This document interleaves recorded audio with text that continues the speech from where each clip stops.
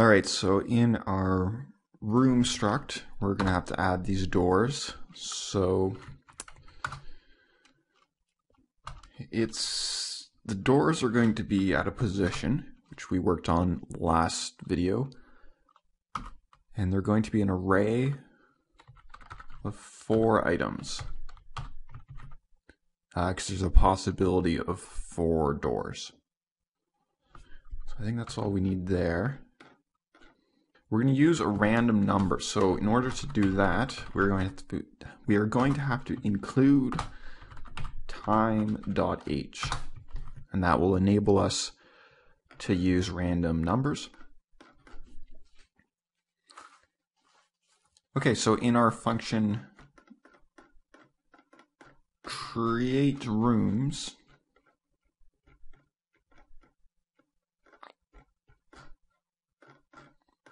so many functions. So create room, this is where we're going to add our door. So we can do that down here. We need to call the function srand time null. Like that. And this will allow us to call the rand function for a random number.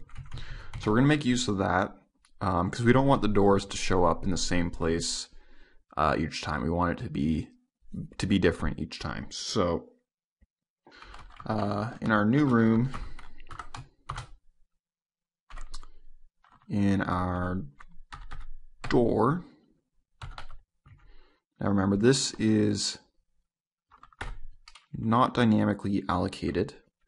This is not a pointer, so we can use the dot operator to get our position. Now this door 0 here, our door is an array of positions. So we can get dot x equals random. Okay, so now let's think about this for a second. Okay, so we want the door to be up here. So, oops. We don't really want it in this position, but we'll ignore that for now. We want it in any of these positions. So, just thinking of it in its simplest form right now, it can be, this is the width, and we have that information in our room struct. And so the door can be placed at the Y position. Y position's up and down, and then anywhere along the width. Okay, so what that's going to look like is new room door dot x. So this is the x position. Remember that. And then random, we're going to use the modulus operator and width. So what this does here is it just gives us a value, a random value in the range of 0 to whatever this width is, which in our case I think is 8, I believe. So we'll modify that a little bit, but for now that's good. So that's the x coordinate of the position, and then the y. Again, remember we said it's for this door it's always going to be constant. So it's just going to be your this up here. So this is a top door.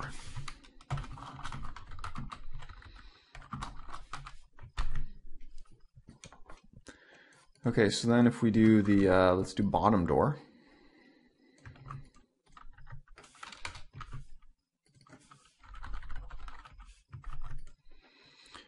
So the x is going to be the same. It'll just be a random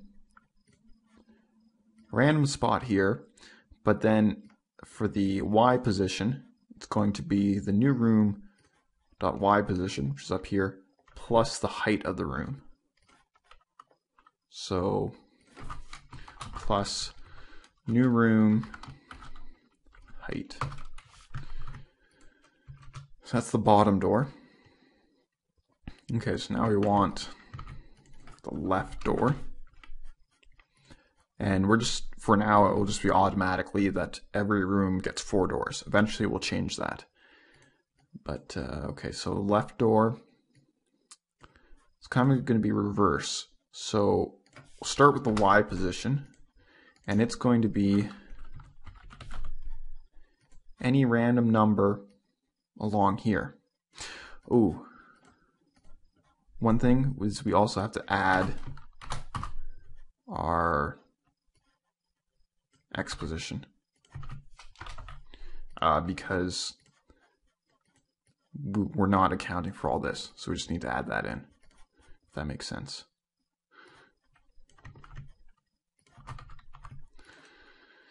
So here it has to be, we add in the Y position.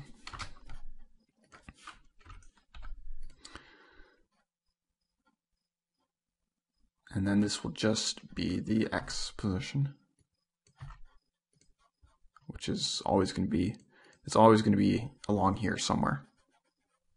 No, sorry.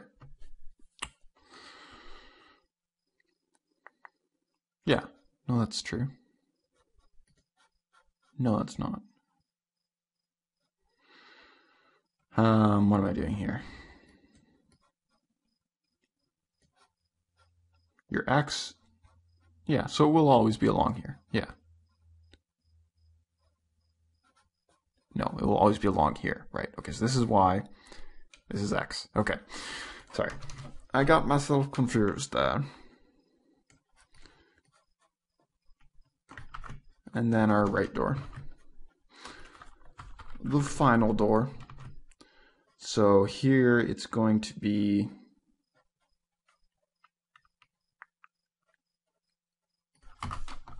plus width, because it's always going to be along here.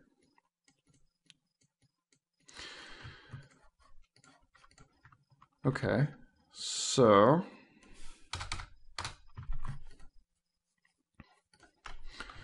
we'll save that, and then in our draw room, we'll draw the doors down here. So draw doors. Yeah, so we're going to draw doors down here. So just move print W, and we're going to draw, go to our Y position, so room, doors, first door, dot Y. We'll use this quite a bit. Dot X, and just draw the door, which will be a plus sign. Copy and paste that 3 other times, and then just change the numbers. Okay, so this maybe worked. Let's compile it, see what happens. Okay, room has no member named doors. Because we called it door. Why do we call it door?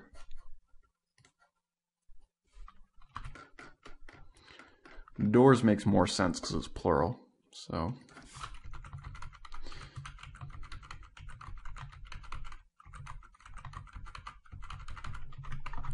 try that. All right, there we go. Now it hasn't exactly worked, has it?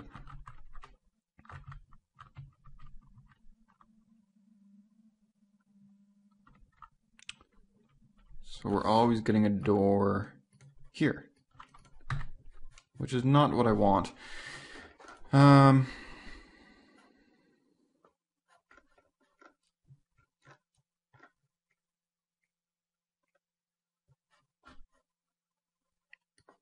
I'm wondering if it's because we haven't dynamically allocated this.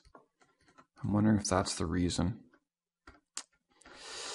Yeah, that might do it. Even though we're setting the values here, because it's not passed by reference or passed by value, I don't think that they're getting saved. So we're going to change that, which is a bit of a pain, but we're just going to make this a star star.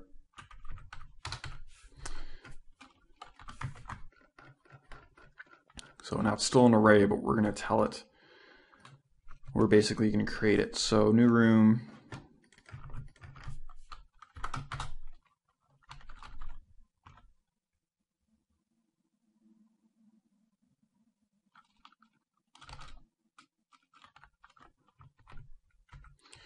New room doors equals malloc size of position times 4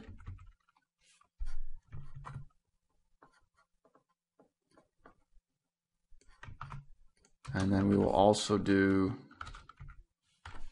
new room doors 0 equals malloc size of position, and then just copy and paste that. Oh, that's interesting. We forgot to change all these numbers. I wonder if that was half the problem. We've already made the change, so it's kind of too late. But yeah, that's important. That would explain some of it. Right, so now we have to change all these to that.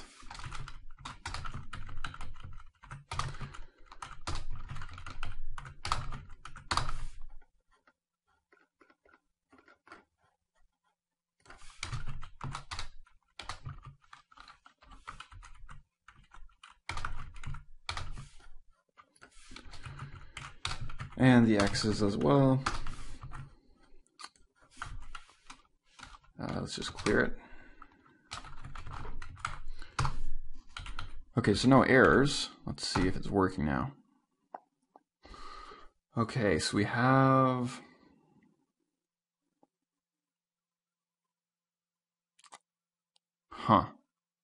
that's interesting. Let's just run that again.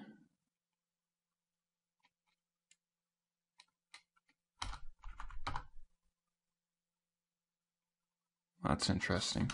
So are we getting random doors? That's kind of what I'm wondering, because it almost looks like the doors are in the same position each time.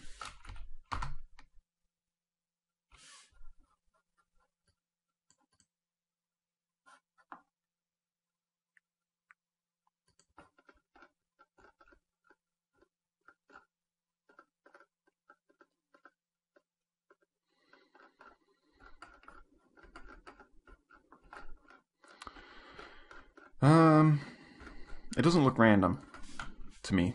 That's the problem I'm at right now. I mean, I guess there is some randomness going on, but okay, these are always in the top corner. Well, not always, but like, it just doesn't look right. It's not acting in a random manner at all, as far as I'm concerned. I'm wondering, you're only supposed to call this once. So what would happen? This might not do it, but let's try moving this up here. What happens now?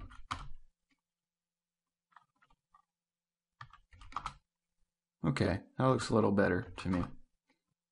I don't know if that did anything, but to me it looks more random now. Maybe I'm just crazy. So we'll only call that once. Don't put it in a function that's going to get called multiple times. You know what, let's even put that in screen setup, just so it's not in our main.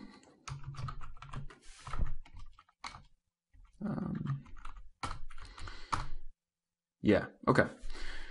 So what else do we need to work on? Right here we're overshooting by 1. Here we're overshooting by 1. So let's fix that. So the bottom door is overshooting by 1. So that would be the Y position. So -1, and the right door, -1.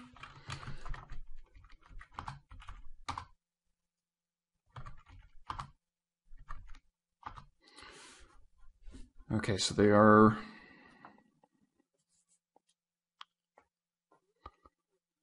all getting saved here, but we don't want any of the doors kind of ending up here in the corner. So that would be your top door. And we're getting a number between... Okay, so what we want to do is we want to... I think we just want to add 1. Or we want to add 1, but we want to subtract 1 from here.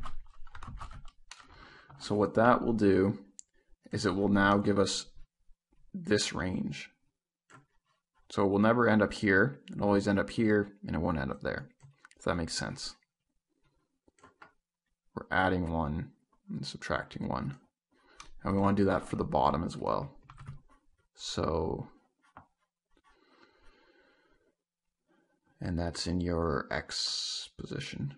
So width -1 is the new range. So this right here is your range, and then adding 1 to the starting position. And that's the best I can explain it. And so you can see now, they shouldn't end up in any of those corners. Oh, but they do. That's weird. Well,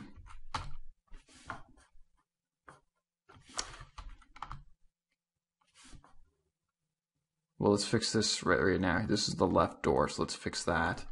It's going to be the same idea. So left door, your height, the range will be -1. Make sure they're in brackets.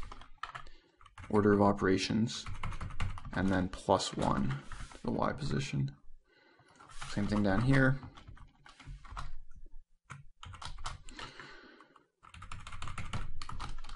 +1. There's a lot of like little math stuff going on here that I guess I'm not very good at, but so there should be no corners, no corner doors. And if we keep running it, ooh, there's one right there.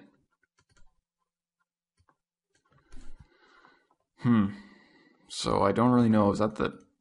Oh, it's...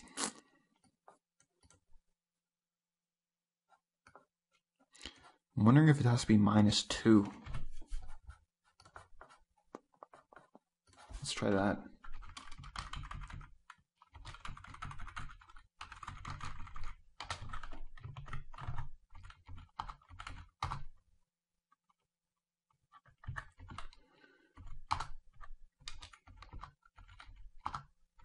Because if it was just -1, it would kind of give us this range, but -2 gives us this range, and that appears to have worked.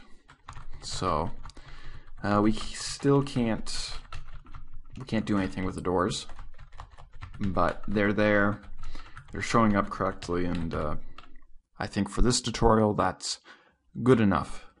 We shall add some hallways in the next video.